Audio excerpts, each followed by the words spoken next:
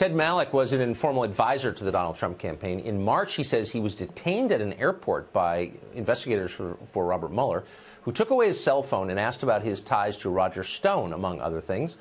He is also the author of the book, The Plot to Destroy Trump, How the Deep State Fabricated the Russian Dossier to Subvert the President. Ted Malloch joins us tonight. Ted, thank you for coming on. Good evening. When you say you were detained, tell us this. I mean, that's kind of a remarkable story. Tell us the circumstances of this.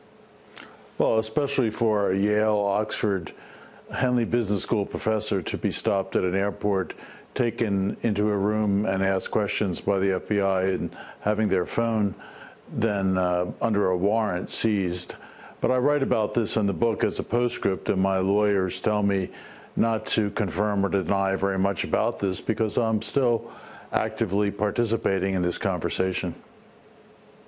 I don't understand. Why would that put you in legal peril if you believe the government overstepped and detained you at, this is at Logan Airport in Boston, right? You're flying in from abroad. Correct. They pull you aside, take your cell phone, and ask you questions. You have no lawyer present, is that correct, during this conversation? None at all. Okay, so how, I mean, why would you be in jeopardy by exercising your First Amendment right to explain the truth? Well, I have explained it as a postscript to the book and actually detailed it, and I'm told that the FBI is not all that happy about that fact. So, therefore, you know, I'm not really at liberty to say a whole lot more about where this stands at present. Right. Give us a sense, though, when you sat down, you had no lawyer.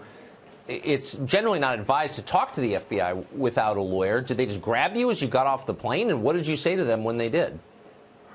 Yeah, well, they had me wait for about 20 minutes, as I say, and then divided me from my wife, and then searched my belongings and took me to, you know, a separate building to introduce me to two FBI agents who asked me a series of questions. Actually, it was quite chit-chatty for about 20 minutes. As a fan of the Philadelphia Eagles, they asked me what I thought of their victory at the Super Bowl. Mm-hmm. That's what they said to Mike Flynn, too, during his chit-chatty conversation, Yeah. I'm sure. So they had a warrant for all of this, I assume. Is that right? Correct. Okay. What did they ask you? Well, as I said in the postscript, you know, there were very few substantive questions. Some about individuals, you know, what my relationship was to the campaign. They seemed to know all the answers to the questions. Did you consider saying, buzz off, I'm not going to answer your questions?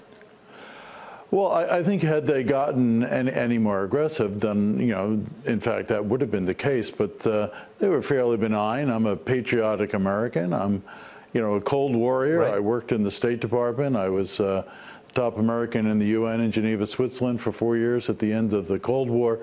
You know, I'm certainly willing to cooperate in any inquiry. I don't think I have much to add. Why do you think they wanted to talk to you? Well, my publisher thinks they had pre-read my book on the plot to destroy the president, which is, in fact, about the conspiracy, the first in American history since 1783 and the Newburgh conspiracy that tried to overthrow a sitting president of the United States. Why did they ask you about Roger Stone? I have no idea. I mean, I've met Roger Stone 3 times. He did write the foreword to my new book because we have the same publisher. He gave an address at Oxford University about 8 or 10 weeks ago, and it was a pretty compelling story about what happened in the 2016 election, and we had it transcribed. I had attended that lecture, and we used it as the foreword to the book, so maybe they read more into that than is the case. What'd they do to your phone? You said they had a warrant for your phone? Yes, they confiscated my phone, and I'm told it's been returned to me, and I should be receiving it any day. They took your phone away. How long have they had it?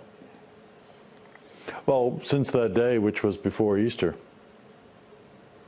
Huh. I'd be pretty annoyed. Ted, thank you for joining us. I appreciate it. Good to be with you, Tucker. Thanks.